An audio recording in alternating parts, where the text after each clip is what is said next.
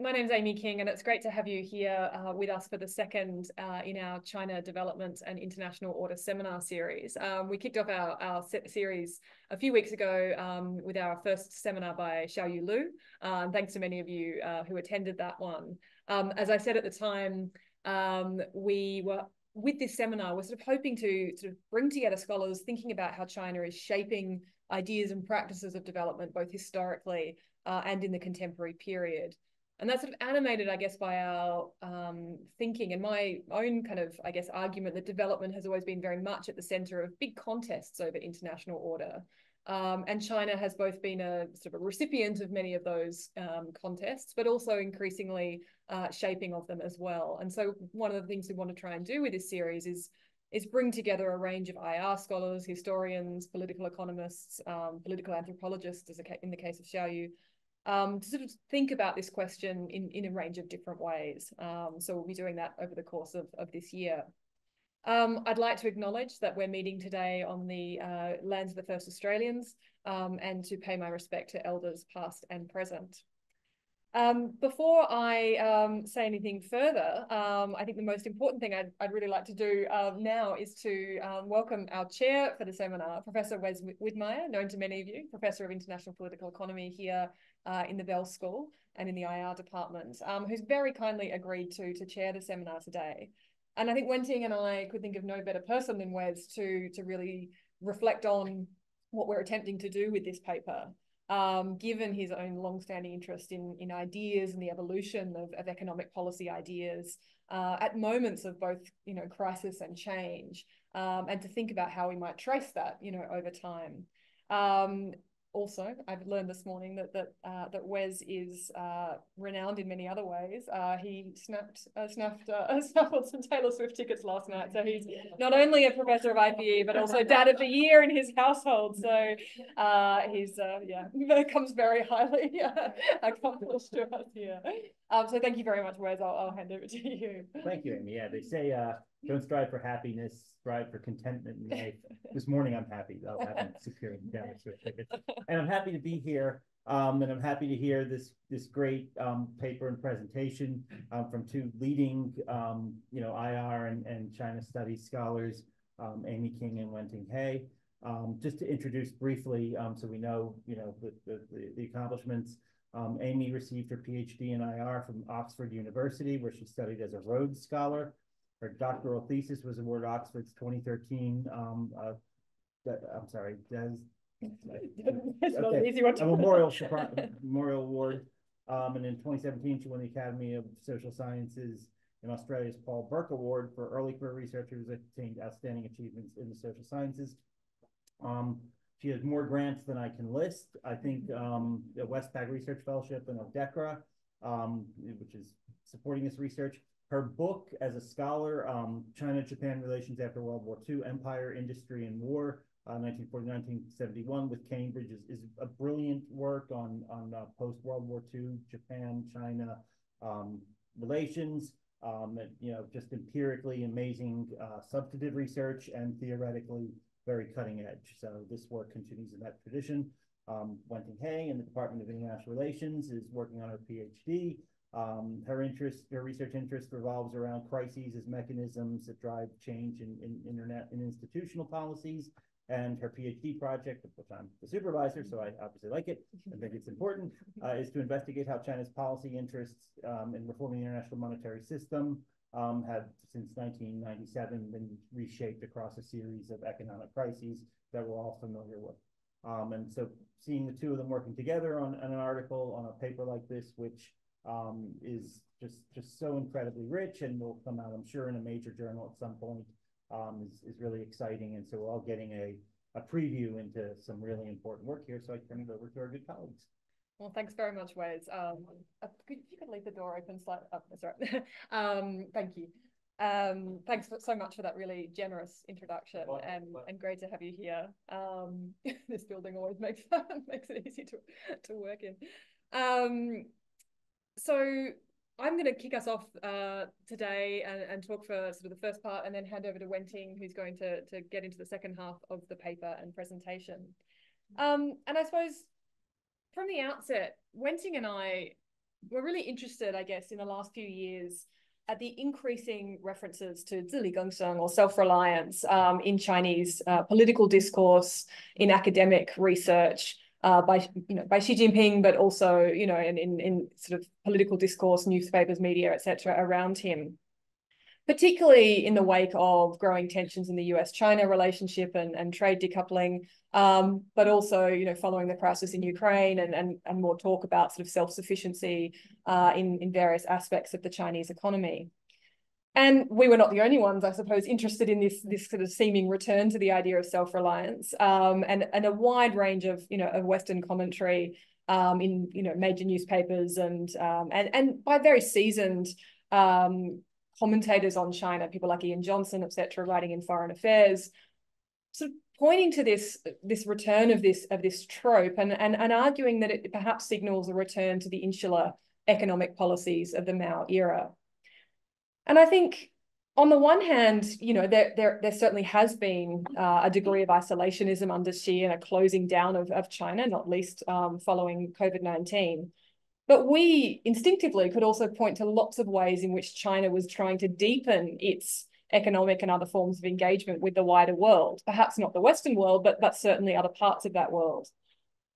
And then when I thought back to my own kind of earlier work on China in the 1950s and 60s, and at a point when zili gengsheng was again very, very strong in Chinese political discourse under Mao, it's also a time when China is very much opening up economically, albeit in small ways and certainly not compared to Deng Xiaoping, but certainly tolerating and actually encouraging quite profound economic interdependence with countries like Japan.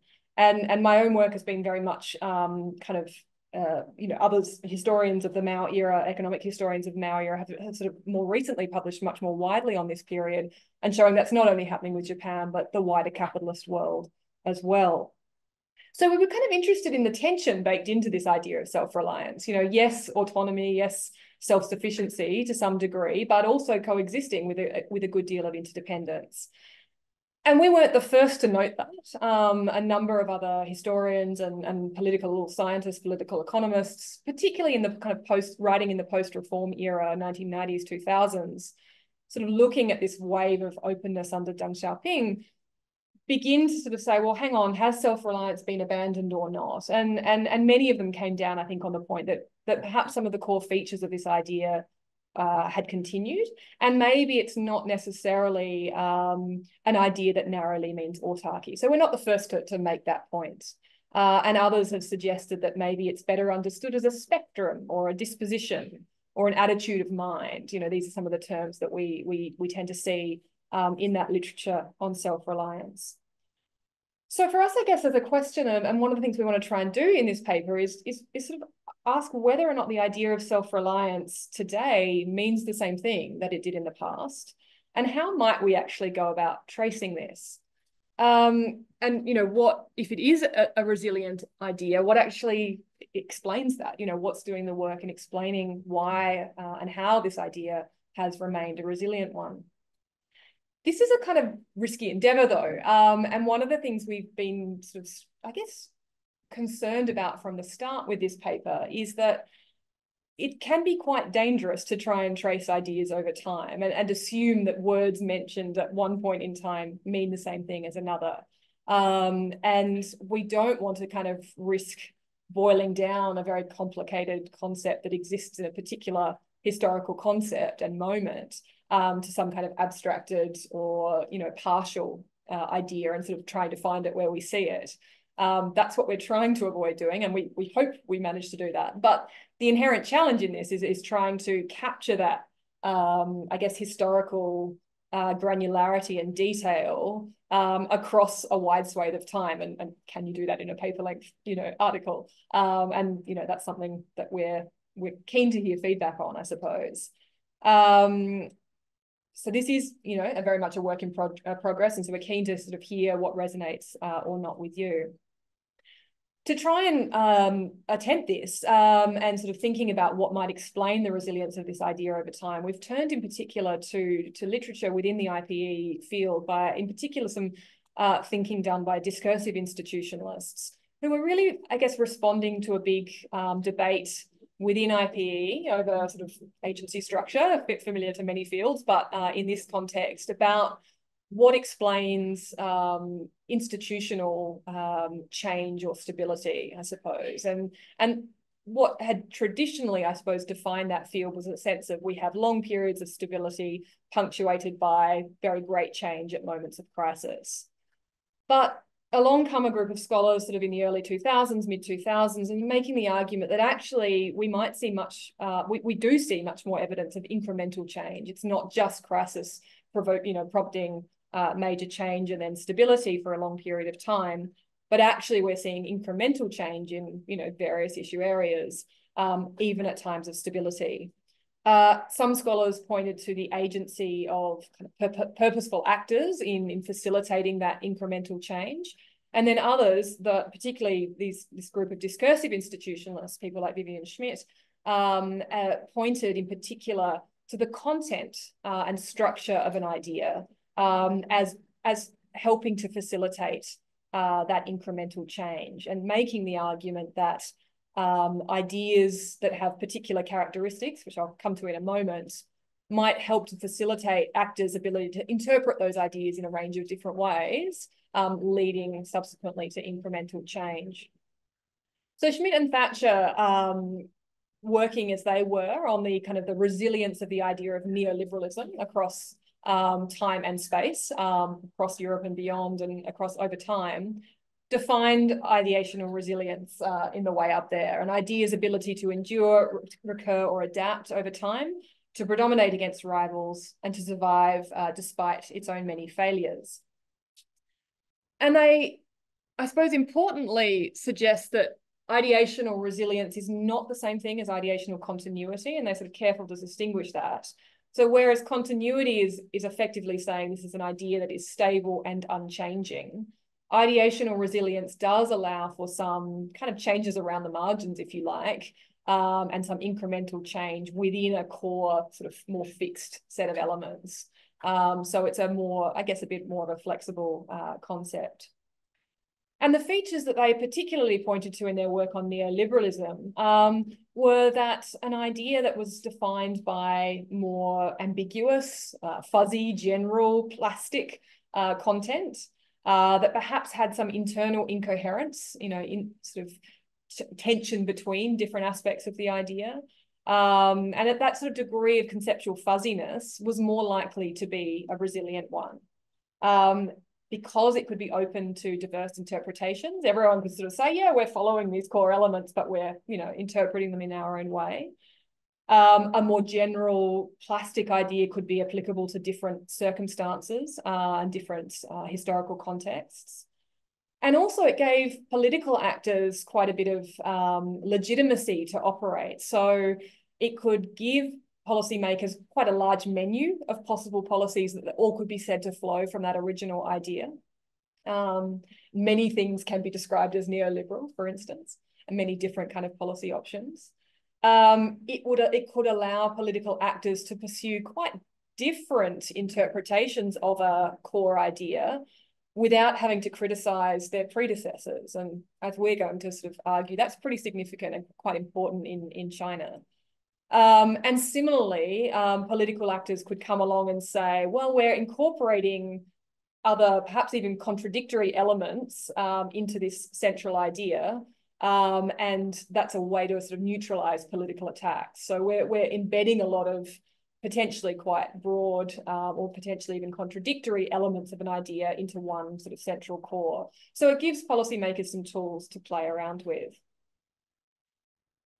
So what we wanted to do, I guess, in this paper, and sort of coming back to that idea of really placing this idea in its particular historical context, was to understand how Chinese elites themselves have understood and articulated the idea of self-reliance over three key eras. And what we wanted to try and do is sort of to look at that discourse and how it was used in practice. And to understand how Chinese elites at these various moments kind of understood the different elements of those ideas. And what we find is that there are, I guess, three interlocking pillars that we see featured perhaps to varying extents, but broadly, consistently across these three eras. And that self-reliance contains these three interlocking pillars: autonomy, interdependence, and order shaping. And these three pillars have coexisted with one another. They've sat in tension in some cases with one another, but that tension's been accepted, I suppose, or acknowledged or tolerated, if you like. And then certain of these pillars, and particularly the order shaping pillar, has often been used to try and accommodate some of that tension, where the tensions become sort of unsustainable, for instance, or unmanageable. And so what we want to argue in this paper is that tripartite structure has enabled Chinese leaders, we argue, since the Republican era, so I'll come back to that in just a moment, to reinterpret and usefully deploy the idea of self-reliance, both in terms of China's domestic economic policy, but perhaps more significantly, its relations with the outside world. So I'm going to say a little bit about the origins of the idea in China and that tripartite structure, and then I'll hand over to Wenting, who's going to get into the kind of the Deng Xiaoping and beyond era, and then Xi Jinping today, before giving some conclusions. So we situate the origins of the idea of self-reliance and that tripartite structure broadly in sort of the 1930s to 1960s.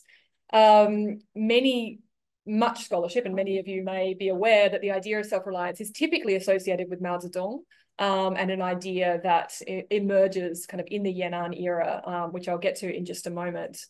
We, however, find evidence of China's Nationalist Party, the Kuomintang, also using this idea of self-reliance, perhaps not surprisingly, because it's an idea that really, even if the terminology wasn't necessarily used, certainly had its legacy in earlier generations of Chinese intellectuals and leaders, and really kind of in the wake of the Opium Wars and the self-strengthening movement in China, sort of an identification that China needed to keep the initiative for change in its own hands, that too much of China's fate was being defined in particular by imperial powers who were able to control large swathes of China's territory, and who are making China's economy highly dependent on more advanced, increasingly industrialized Western powers, and then Japan. And so there was a recognition really from the 19th century onwards that China needed to obtain advanced infrastructure, advanced technology and industrial infrastructure, industrial capacity, if it was to achieve that kind of autonomy and independence on the world stage. And so those two things were very much linked, and that's, you know, an idea that's been, very clearly articulated in a range of literature. In the 1930s, though, the idea begins to then really be articulated by both the CCP and the Kuomintang. For the CCP, the idea is very much comes to the fore in two ways. The autonomy pillar of self-reliance, the sense of needing to rely on one's own initiative or regeneration through one's own efforts, which is sort of a literal translation for the term, sort of comes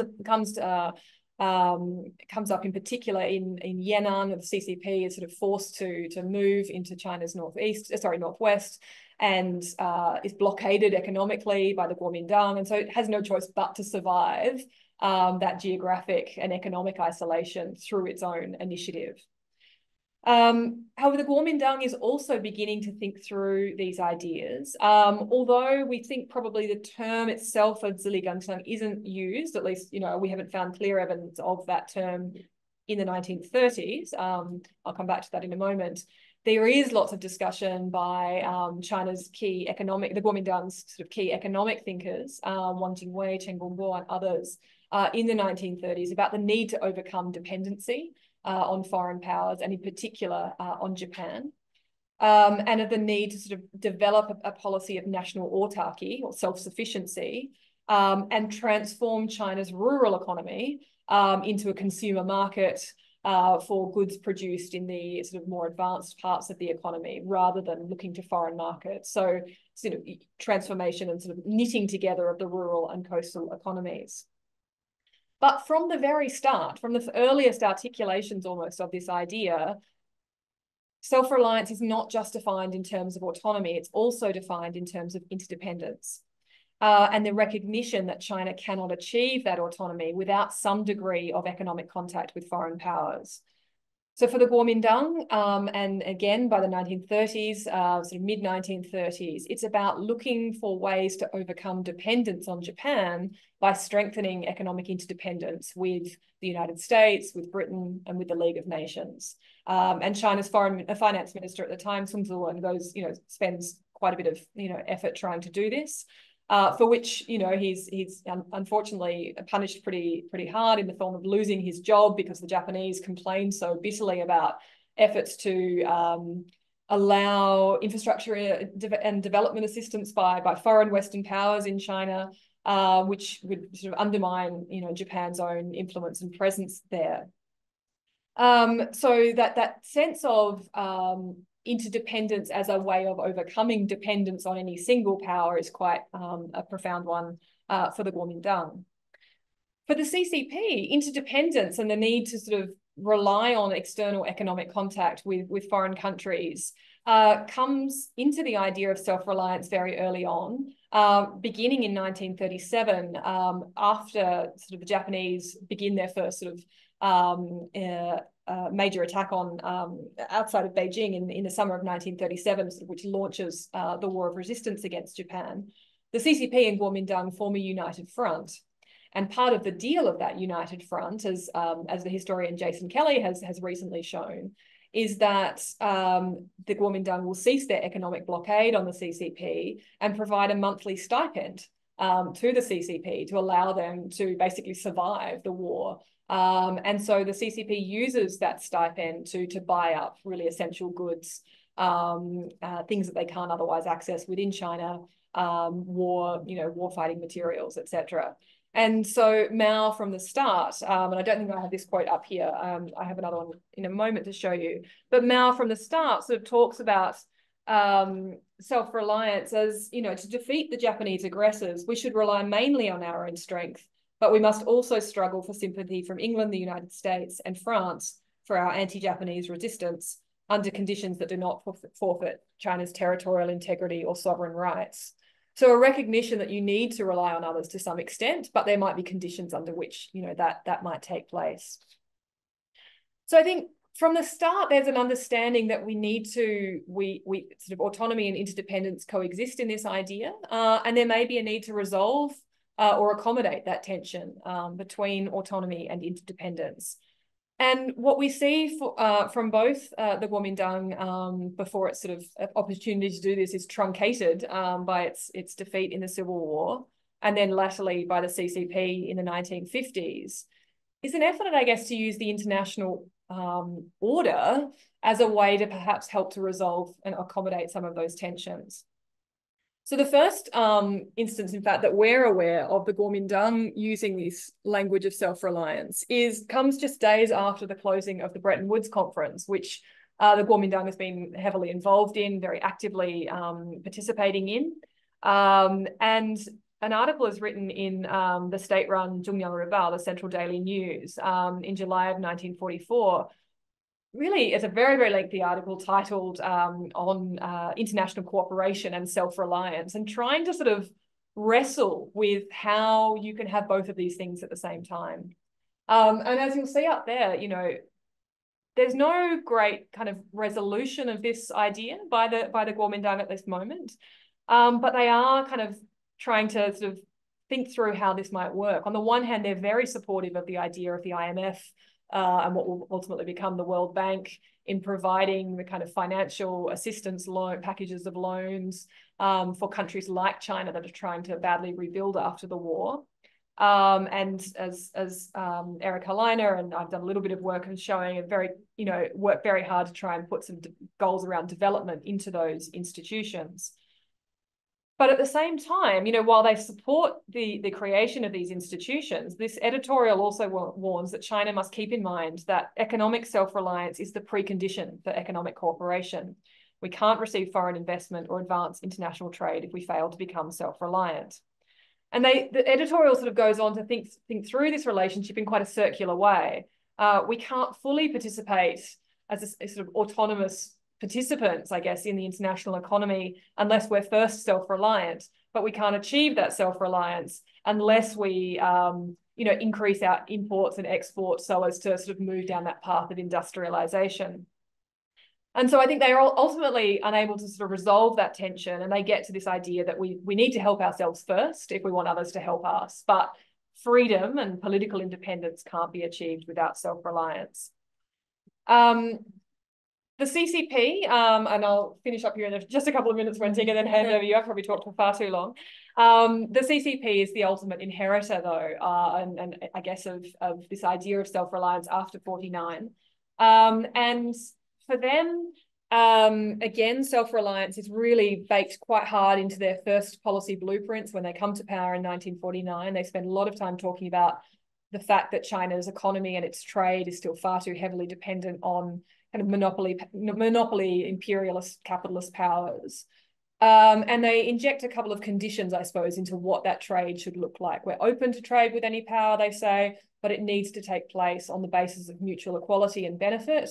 And it needs to be heavily state controlled. Only through state control of that trade can we really ensure that it will actually benefit China rather than be exploitative and ultimately be designed to benefit foreign powers.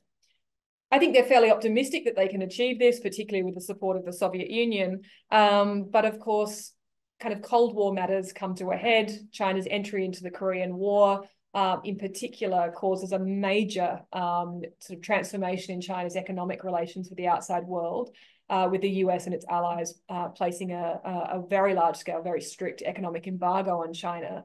And this transforms China's economic profile overnight. So that, prior to 1951, 52, 70% of China's trade had been taking place with the kind of the non-communist world. A year later, that's completely switched to being with the Soviet bloc. And China becomes profoundly concerned about the risk of dependence on the Soviet Union. And so, from the kind of the early 1950s onwards, it's looking for a way to cultivate interdependence with other countries, including with other capitalist countries, as a way to overcome that dependence. But that's not easy in this sort of Cold War context, and where it's locked out of many extant international institutions. And so what we sort of briefly discuss in the paper is the way in which China uses a range of fora, the 1952 International Economic Conference in Moscow, the 1954 Geneva Conference, the Bandung Conference in 1955, and sort of later into the 1960s, to try and inject these ideas of mutual equality and benefit, of trade between Asia and African countries, not necessarily with the West as kind of a central hub and, these peripheral countries trading with it.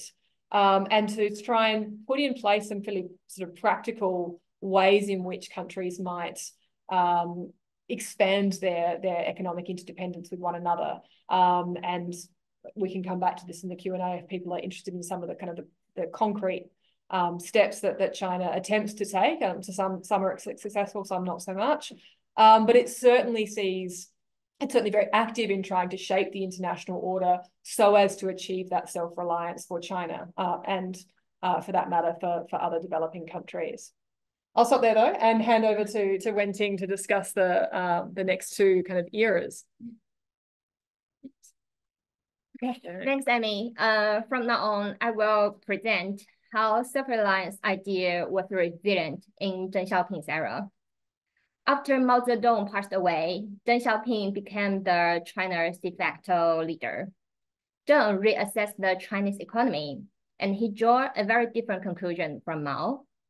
He argues that China's closed-door economic policy is unsustainable, and criticizing it as an important reason for China's underdevelopment.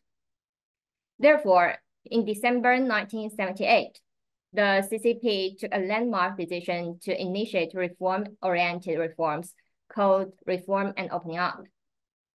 On the face of it, Reform and Opening Up, which means a rapid increase of China's economic interdependence with the outside world, is contradictory to the self-reliance idea. However, Deng did not abandon the idea of self-reliance. Instead, he repeatedly emphasized his commitment to the self-reliance as an important part of Mao Zedong's political legacies. This is because Deng recognized the importance of venerating Mao Zedong, both to his political standing, but also the CCP standing, both to his own political future and the CCP standing. Therefore, on the one hand, Deng emphasized the adherence to the Mao Zedong thought in the party's cardinal principles. On the other hand, to justify the transformative economic policy changes underway, Deng was opposed to blindly following whatever policies Mao had issued. So instead, Deng said, China should seek the truth from facts, 实事求是, and pragmatically adapt political legacies. In this light, the idea of self-reliance, because of its tripartite structure that facilitated its resilience and flexibility, became a very useful device for Deng Xiaoping. Specifically, Deng reinterpreted self-reliance, saying that self-reliance actually means China's ability to independently formulate its development path. So in Deng's words, China should commit to self-reliance and make moves according to our actual situation and our own conditions. So in this light, the reform and opening up is such a development path independently formulated by the Chinese and suitable for Chinese conditions. So it's consistent with self-reliance ideas. Furthermore, Deng highlighted the accommodation between the autonomy and interdependence pillar of self-reliance. He argues that China's integration with the global market can accelerate China's economic development and thereby build up its capacity against foreign intervention. For example, according to the quotes in the slides, in 1985, Deng said, our foothold is still self-reliance, but we adopt an open policy and use the international peaceful environment to absorb more useful things for us, which is more beneficial to accelerate our development. It demonstrates that, in Deng's mind, autonomy and interdependence pillar of self-reliance can coexist. And such coexistence was not only evidenced in the discourse, but also in the policy practice. From 1979 to 1997, China's economic interdependence, measured by the total value of imports and exports, have expanded very rapidly in an annual growth of 22%. And that period has also witnessed China's greater foreign direct investment, joint ventures, and cooperative production with the foreign firms. However, when Deng pushed very hard in the direction of interdependence, the autonomy pillar of self-reliance still plays a very important role in shaping the foundation which interdependence can take place. Indeed, Chinese leaders are very worrying about interdependence might allow foreign forces to overly penetrate Chinese economy. For example, in practice, Chinese leaders were reluctant to finance Chinese development through foreign debt, which was viewed as a dangerous dependence. When China's economy expanded to a degree that China had to resort to the foreign debt to further its economic growth, China's government was still very cautious in maintaining a conservative debt ratio to export earnings. Also, China tried very hard in maintaining an import-export balance, avoiding China of being too dependent on the foreign products. The first decade of reform and opening up appeared to achieve a good balance between the autonomy and interdependence. However, very quickly, the inherent tension between these two pillars generated a crisis that became a shock to Deng's market reform agenda. As China's market more open, the domestic demands for political accountability was also growing. So in 1989, these demands culminated in a large-scale student demonstration in Tiananmen Square. The party interpreted this demonstration as hostile foreign forces making use of China's reform policies to destabilize Chinese society with the sugarcoat of democracy. Such interpretation actually points to the tension between the autonomy and interdependence. So in the following, China's leaders decided to clear the square by force if necessary. In response to the alleged human rights abuses, the US, Europe, Japan, and thereby imposed economic sanctions on China. And such sanctions were so massive that caused a loss of 11 billion US dollars in China's economy. However, despite the massive costs, Deng Xiaoping does not abandon the idea of self-reliance and also not abandon interdependence. He still regards market reforms as useful to accelerate China's economic development and help China to achieve longer-term political autonomy. Of course, such market reforms should happen in a way that limits the foreign force intervention. In this light, Deng looked to the international order for a solution. In September 1989, Deng outlined a vision of China's low-profile strategy, 韬光养晦, in international order, referring to a non-confrontational foreign policy that reduces the risk of China being drawn into avoidable conflicts or provoking international resistance to China's economic development. Such 韬光养晦 strategy was continuously adopted by Deng's successors, Jiang Zemin and Hu Jintao. They also proactively reassured China's neighbors and other major states of its peaceful intentions, introducing the very similar ideas such as new security concept, responsible great power, and peaceful rise, which all point to a low-profile stance to facilitate the simultaneous realization of autonomy and interdependence. Moreover, they continue to push hard forward to their market reforms regarding interdependence as a useful instrument to achieve autonomy. Self-reliance is still featured in their policy discourse, as shown by the quotes in the slides. So in the following, I will discuss how self-reliance was also resilient in Xi Jinping's era and how Xi Jinping reinterpreted the three pillars of this idea. Like Deng, when Xi Jinping became China's top leader in 2012, he also faced the political challenge of how to deal with the previous leaders' legacies. Also, very much like Deng, Xi emphasized the importance of Mao Zedong's thought as a guiding principle for the party, but also made clear that the party should strategically blend the political legacies and the contemporary strategic needs. The self-reliance idea once again became a very useful rhetorical device for signaling Xi's status as a defender of Mao's legacies and party's true spirit.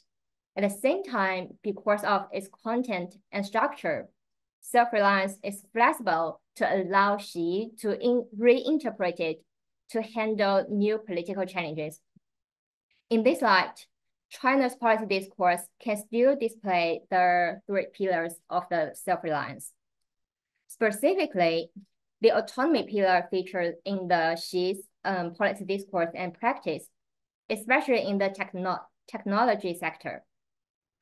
In many speeches, Xi argued that China could not achieve self-reliance without a greater focus on autonomous innovation, 自主创新, particularly in the core technologies such as those in information, biology, high-end equipment manufacturing that are now at the forefront of economic competition.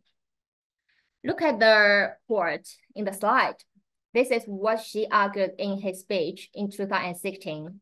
He said, no matter how large an internet company is or how high its market value, if its core components are heavily dependent on the foreign countries, the vitality of its supply chains are in the hands of others. This is like building a house on the base of someone else's foundations.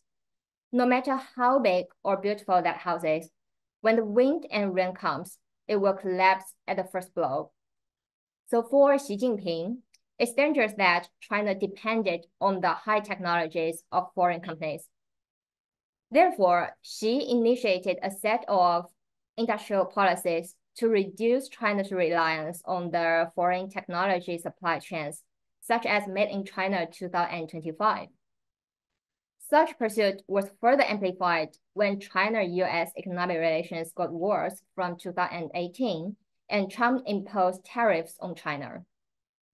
Xi commented it in the court here, saying that it's becoming increasingly difficult to obtain advanced technology in the world, and the unilateralism and trade protectionism are on the rise, forcing China to take the road of self-reliance. However, when Xi emphasizes technological self-reliance, he has made clear that self-reliance could not be achieved in isolation. Similar to Deng, Xi said only by opening up can China realize modernization.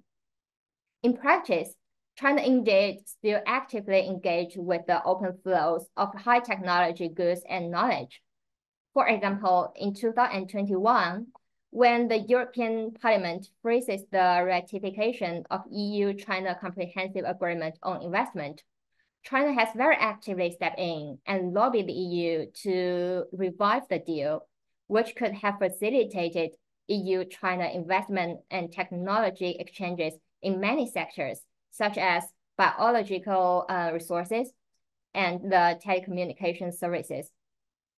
China has also facilitated digital trade and investment with ASEAN through several mechanisms, and the latest example being the upcoming third phase of ASEAN-China Free Trade Area, which will target digital economy, green economies, and supply chain integration. Of course, China's economic engagement is not unlimited. It's still conditioned by the perceived tension between autonomy and interdependence.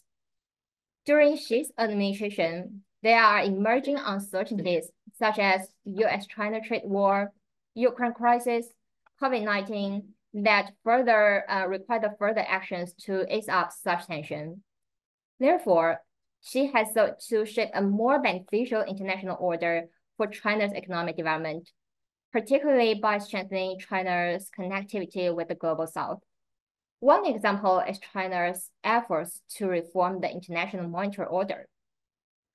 China has a very long-standing disagreements with the dollar-centered monetary order, at least since Asian financial crisis.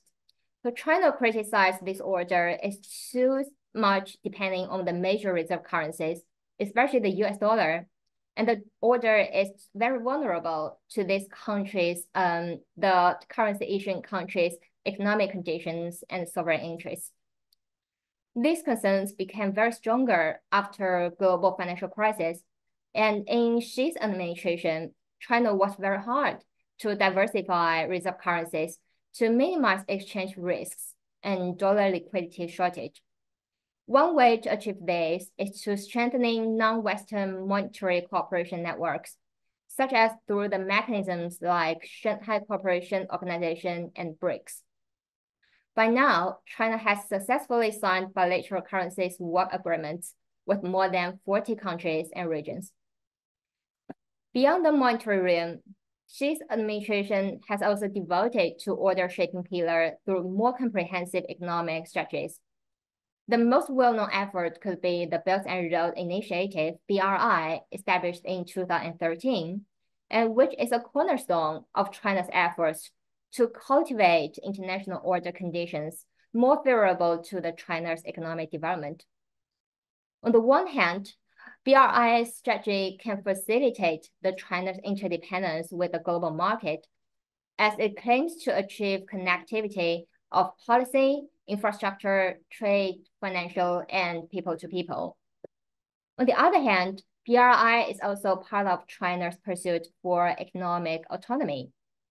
For example, when Xi visited domestic companies, he encouraged these companies to seize the opportunity brought by BRI, build up their manufacturing capacity to help China's commitment to self-reliance, in the face of rising unilateralism and protectionism. Therefore, BRI embraces the seemingly contradictory pillar of autonomy and interdependence. Also, as an order-building effort, it shapes an international environment more receptive to the China's interests, thereby alleviating the China's fear of being overly exposed to a West-dominated international order. So far, it's all about our story regarding how self-reliance idea from 1930s to nowadays, almost 1 century. So far, what conclusions and implications can we take away from this paper or our research? Firstly, our paper highlights the ambiguities of China's policy ideas. That is, China's policy ideas can be interpreted in different ways. When Xi Jinping frequently mentioned self-reliance, many international observers are likely to literally interpret self-reliance as self-sufficiency or autarky, and thereby overrate Xi's interest in economic isolationism. However, according to our research, self-reliance can be interpreted in different ways and justify a very wide range of economic policy possibilities across Mao, Deng, Hu, Jiang, and Xi's era. Therefore, to better understand Chinese economic interest, we must pay attention to the more specific China's discourse under the umbrella of self-reliance. Such analytical quotient is particularly important in researching China, a country under the exclusive leadership of CCP, and where leaders face the constant challenges of how to adjust their policies in responding to the changing context without criticizing the past leaders too harshly. In this light, ambiguous policy ideas and discourse became a very useful and common device for Chinese leaders. Secondly, our paper highlights the importance of unpacking an idea's content and structure to help us better understand how the idea can shape different interests. The constructivist IP literature has highlighted the importance of ideas in socially constructing the different interests, but the research that closely examines an idea's content and structure is far from enough. In this paper, we have highlighted how the ambiguous content and inconsistent structure of self-reliance idea shape its potential to accommodate a very wide range of economic policy possibilities.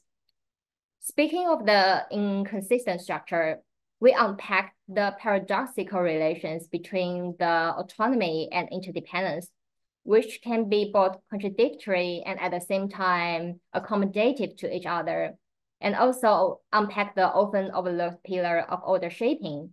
They are all inside the self-reliance idea. It's such structure that allows self-reliance ideas to be resilient in China's policy discourse, despite of the transformative economic, political, and strategic context. Third, such struggles for self-reliance or the struggles over how to cope with the autonomy and interdependence or the shaping are not limited in the China's context. Look at the international politics nowadays. More countries, including the EU and US, are seeking for the economic autonomy and always say trying to reduce the over-dependence on other countries' supply chain under the framing such as decoupling, de-risking, friendshoring. So our paper suggests that such pursuit for the autonomy does not necessarily mean deglobalization. And just like China's pursuit for autonomy can potentially accommodate with economic engagement. Also, we suggest that the order shaping can be a useful solution to accommodate such tensions sometimes and to ease up the widespread state fear of possible vulnerability generated by the globalization.